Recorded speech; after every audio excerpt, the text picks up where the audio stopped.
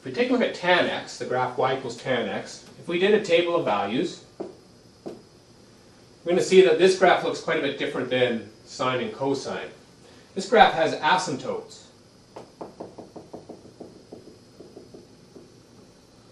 And here's where two of those asymptotes occur. But the graph does go through the point 0, 0.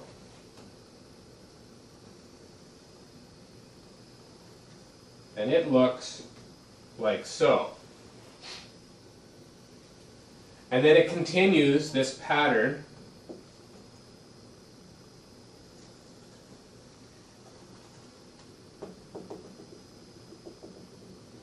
over and over and over again.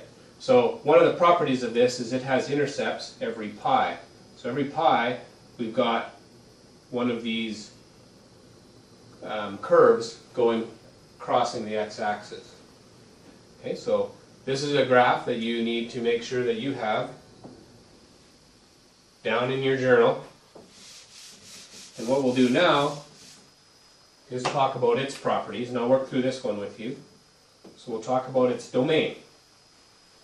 The domain is not all real numbers because we have places where there are asymptotes.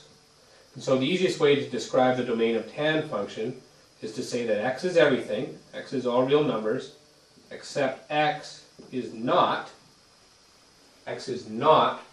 pi over 2, it's not this, plus any multiples of pi.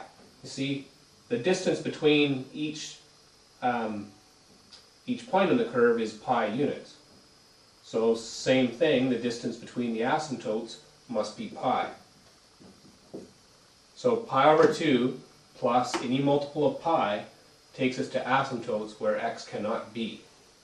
So the domain of tan is all real numbers except pi over 2 plus n pi. The range, though, is from negative infinity to positive infinity. So all y values, y is all real numbers. What's the x-intercept? Well, we've already talked about that. 0, pi, 2 pi, 3 pi, 4 pi. So the x-intercept we could say is 0, this one, plus any multiples of pi. Technically, we don't even need to write the 0 because 0 plus this will just be that. So we can just simplify that and say it's any multiple of pi. It's 0 pi's, 1 pi, 2 pi, 3 pi, 4 pi, minus 1 pi, minus 2 pi. The x-intercept is n pi. The y-intercept is what? 0. Y-intercept is 0. There's only one of those. What's the maximum value of this function? Well, it goes on to infinity, so there is no max. And what's the minimum value of this function? Same thing. It goes down forever. There is no minimum. So those will be the properties of y equals tan x.